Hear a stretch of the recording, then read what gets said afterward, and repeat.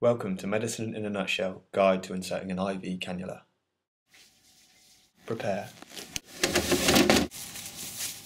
Flush. Blood bottles. Tourniquet. Clean.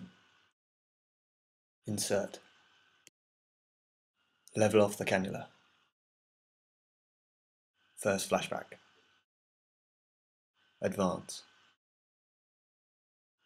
Second flashback. Advance fully. Flush.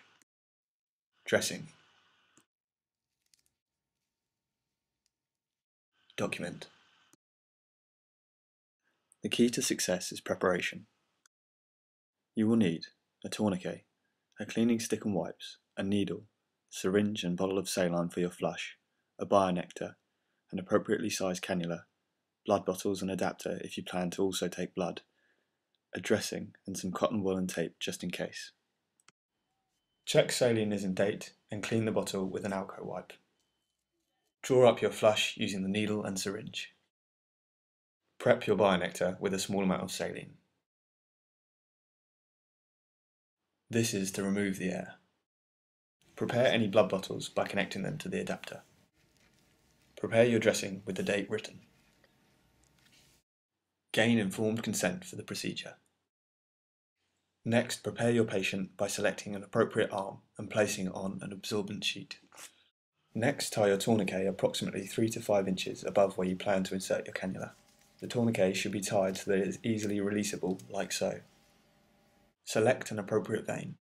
The vein should be as large and as straight as possible. Bend the wrist and pull the skin tight over the knuckle to straighten and anchor the vein. Choose an appropriate entry point. If possible, try to avoid the length of the cannula crossing the joint. Hold the cannula firmly, using your index and middle finger on the wings and your thumb on the back of the cannula to control the needle. Clean the area of skin in a cross-hatched pattern. Insert the tip of the cannula at an acute angle, straighten and advance a few millimeters. Keep the skin tight to anchor the vein. Gently advance the stellate of the cannula. Again, close up. Warn the patient of a sharp scratch on insertion.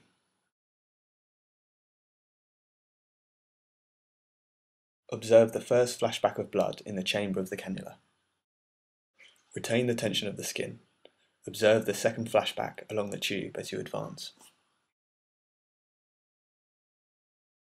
Release the tourniquet if you do not plan to take blood.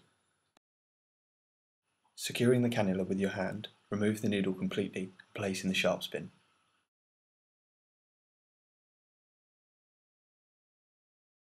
When taking blood, occlude the vein with your middle finger and stabilize the cannula with your thumb or index finger. Attach the adapter and blood bottle to take the blood sample, making sure to stabilize the cannula. Aspirate the blood slowly. Release the tourniquet. Holding the cannula securely again, occlude the vein. Raise the arm to ensure there is no blood loss. Attach the bionectar and flush.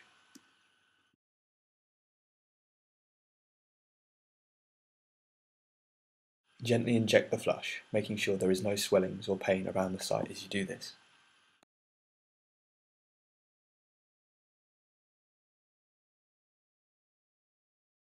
Now secure the cannula using the strips of tape over the wings, making sure you don't obstruct the view of the entry site.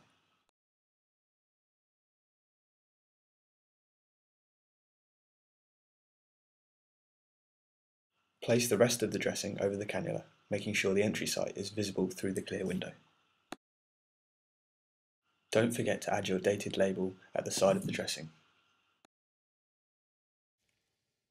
Finally, clip the end of the bionectar so that it is neat and secure.